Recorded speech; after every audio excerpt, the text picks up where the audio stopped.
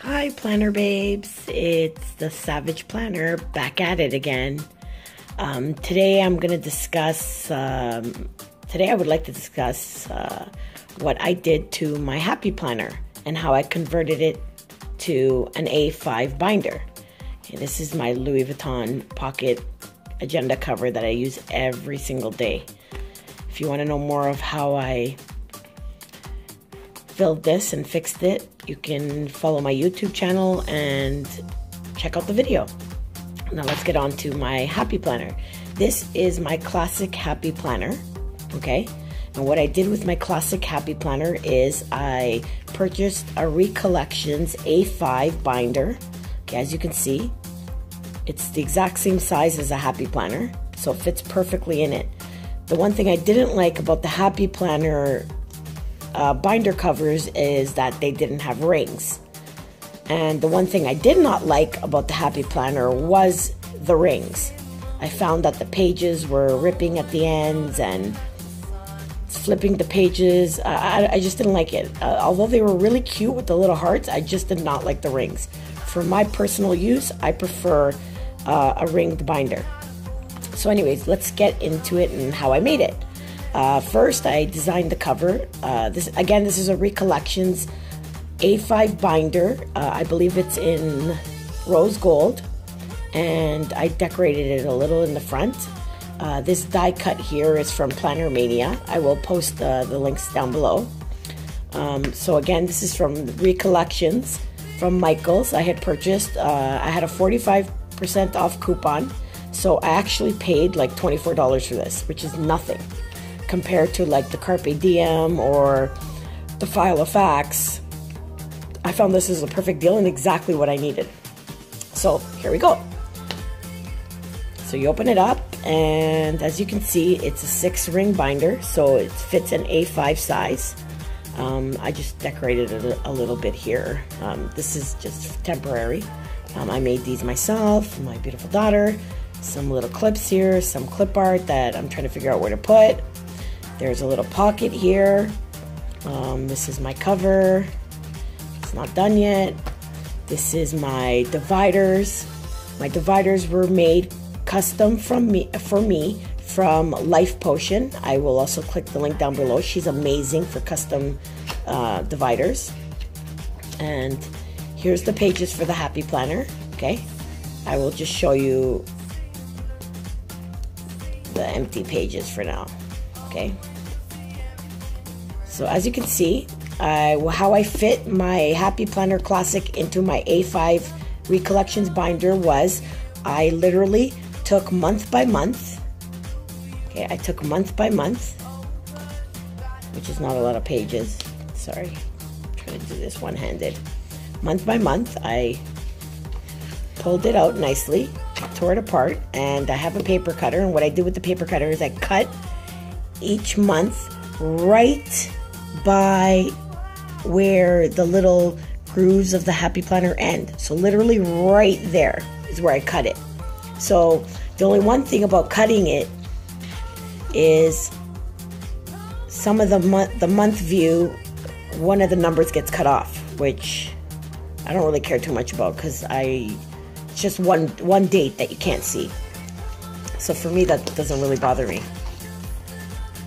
I'll show you what it looks like. Where is it? August. See, just 1 month right here. One date, I mean. Not a month, a date. So as you can see, it fit everything in here. This is an 18-month classic planner. I fit everything in here, I even included the folders. Here's some more dividers from Lifepotion. I cut the folders as well, right at the very edge of where the little mushroom shape hole punches are for the Happy Planner. So as you can see, I fit all 18 months in here. Okay, so it was very easy. It was a little time consuming, but very easy, because what I did is I don't have a 6-hole punch at home. So I punched each month individually with a single hole punch. I just used the template and just punched them all. It didn't take me long. It took me about a half an hour, but I got them all punched and I didn't have to spend money on a 6-hole punch because I already have the Happy Planner hole punch. So I didn't think I needed to go spend money for that. Plus, I wanted to get this done right away and I couldn't get to Michael's in time. So with that said, it fits perfectly in this binder. It doesn't hang out at all. There's even a little loop for your pen here. At the back of this Recollections binder, there's even a little pocket back here and another little pocket back here. So why I chose the Recollections planner is because it cost me 24 bucks. Unlike the Carpe Diem or the Filofax, which can cost you over $50. So let me just close it up. It's very easy to close, but not with one hand. And I will show you. No space. It goes flush with the binder, and the monthly tabs stick out, which I prefer my monthly tabs here. Some people prefer their monthly tabs here, which, if that's what you choose, what you can do is you can trim the Happy Planner to cut all the just trim right along here, and you can add your dividers at the top. So it'll stick out at the top. That's just your preference. My preference is I don't mind them here. I actually prefer them here. So it closes no problem. And just clip it there. And there we go. We're off. So again, this is an 18-month classic Happy Planner that I had put into a Recollections A5 binder. Again, I didn't like the Happy Planner binder because there was no rings in it. Which, again, I needed rings. I am a ring girl. Even in my pocket, Louis of Agenda pocket, I have rings. I love the way it lays flat. Again, rings for me. I'm a ring girl. So, see, with the Happy Planner, I don't really use it for daily planning. I use it more for memory keeping. I use it as like a photo album almost. So my memories, I print them out with my Polaroid zip.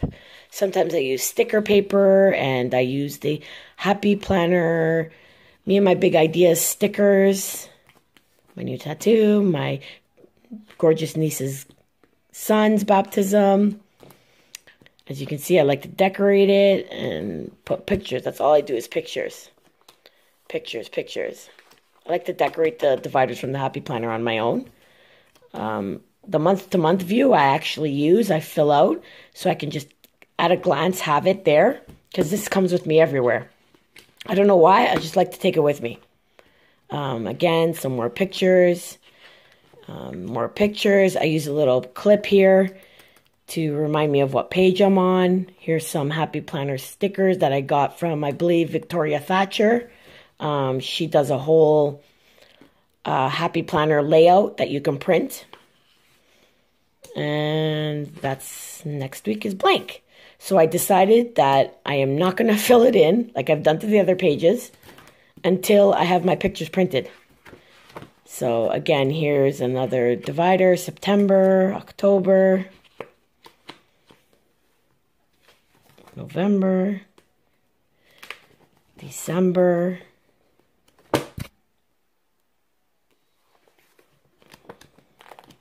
there it is. So, very quick, simple. It took me about a total of half an hour. I'm not done decorating it. I do love my cover. I do love my little sticky die cut that I got from PlannerMania. It's so cute, personalized. Vicky, I love it. I love mermaids. And hello, bye forever, bonjour. So if you have any comments on how, when, why, or how you can convert your Happy Planner into a 6-ring binder, please comment below. Feel free to ask me any questions you want, and I will get back to you as early as I can. And 1 second. Sorry about that. So if you have any questions on how I converted my classic Happy Planner into an A5 ring binder from, again, Recollections, and I got it on sale, feel free to ask me any questions, comments below, and subscribe to my page. And that's it. I'm in love with my binder. I love it. I love it. I love it. I love it. Can't wait to hear from you, planner babes, and any questions that you have for me. Thank you, and I'll see you again. Peace.